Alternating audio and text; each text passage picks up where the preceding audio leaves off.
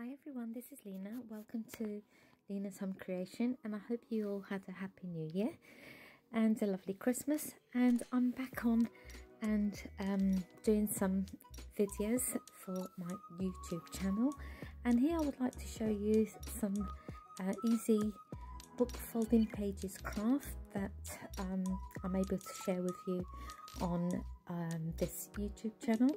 And so here I have a book that's by 18 centimeters wide and 20 centimeters in length. So I downloaded the pattern off the internet. You can get these, some are free and some you have to pay for. So you can have any type of book. These are the Reader's Digest books, and this one happens to be 526 pages. I wish I had less pages, but this is all I have to hand. So what you have to do is, so this book is 526 pages and you want to half it. So it'll bring you down to roughly about 263 pages.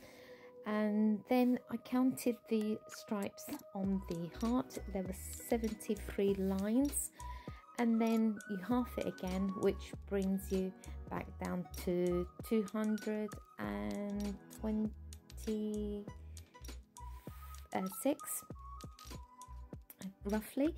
And we're doing that because we want to get our heart right in the center, so you've just got to really calculate. I'm not really good at maths, by the way, so you just got to really calculate and sort of use a bit of common sense and see how you're going to line up this heart and bring it so that it's in the center. And so what we're going to do is we're going to make sure the photocopy print of the heart is in line with the book page. That's very important, and you have to do that. Keep checking that all the way through, and then we're just going to mark our little lines with pencil. That's the first line there, the stripe on the heart, and you're just going to put a little 2 marks, one at the top and one at the bottom, and you just keep continuing this method all the way through until you've completed your heart. Here you don't have to do this, but I'm numbering the pages as I go along, and that way I can keep double checking that I haven't made any mistake.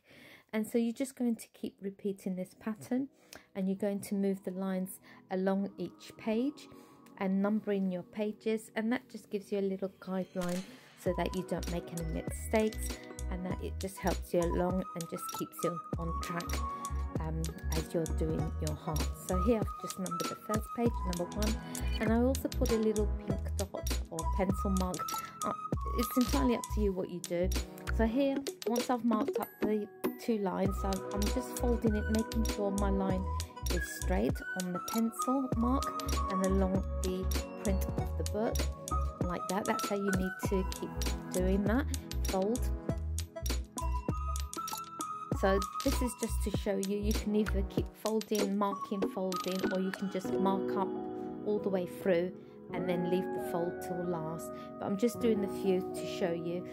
Basically you just do whatever you feel comfortable with. And so here I'm just marking up my little lines and marking page 2 because I'm on line 2, and I'm also putting a little pink dot so it gives me a guideline. You can also number the heart so that that also helps you keep on track.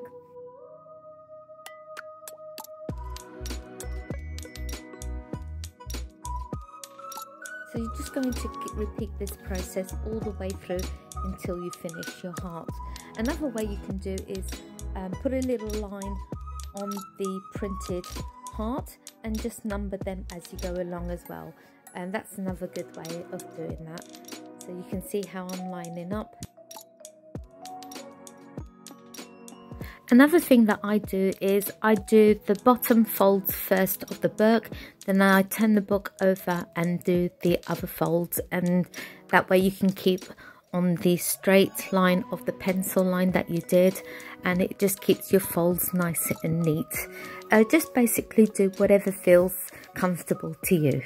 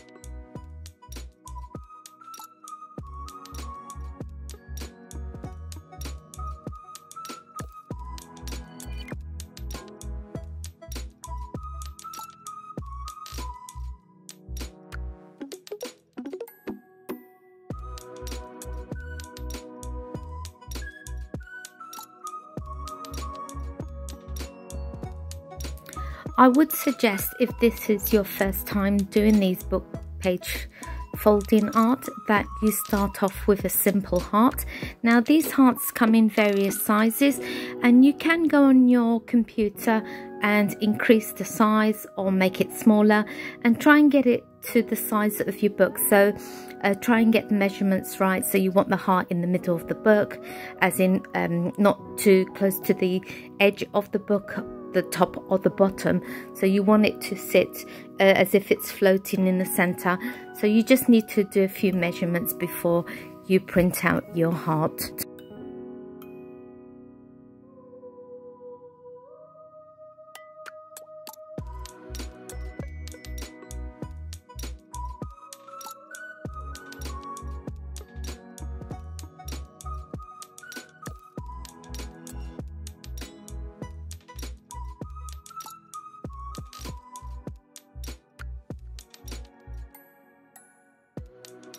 I just want to point out something, a little tip I learned is, if you come to a picture on the book, either remove that picture, or as soon as you've marked up that page, fold it straight away, because it's very hard to see the pencil mark. So what I tend to do is actually fold that page straight away instead of just leaving it to the end.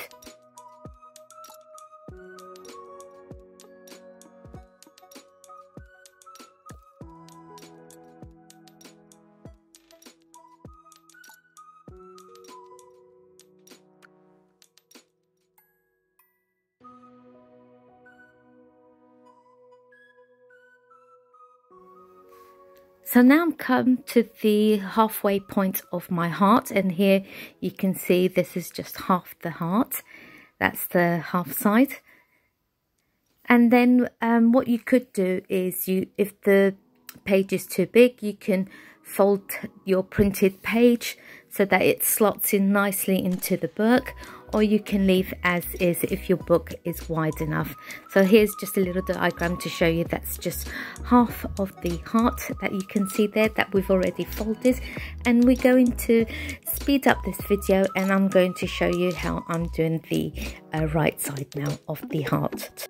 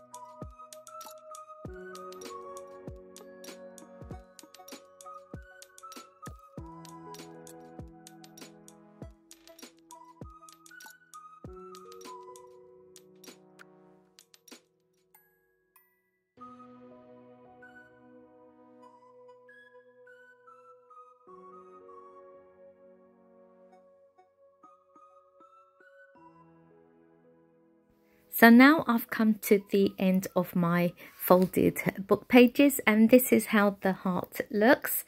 So you can see some of the lines aren't exactly accurate, so you really need to use a really fine tip pencil or pen, and that way your lines will be a little bit more accurate. Make sure you've got a really decent ruler to see the markings on the ruler. But this isn't, from a distance it doesn't look too bad. It looks really beautiful, and you can decorate it with some flowers, or you know, anything you like that suits your home decor. You can cover the book in different paper covers to give it a really nice look. So it's entirely up to you. This is just a ruler just showing you the width of the book and the length of the book, and I've just tied a little bow to the heart, so you can decorate it, just to give you guys an idea of the endless possibilities of decorating old books. And just start off with a heart and then work your way round to maybe more harder patterns that there are available on the internet. Just look for book folding patterns. Some of course you have to pay for, and some are free on the internet. Or maybe if you're good with the computer, you can go on the word processing and maybe create some of your own designs. So it's entirely up to you. So here, just carry on watching the video and you'll see some of the other book folding pages that I did, and I hope you enjoyed it. Don't forget to like and give me a thumbs up, and subscribe to my channel to see some more of my Lina's Home Creations, and I'll see you again next Wednesday for some more of my crafts. See you soon. Bye.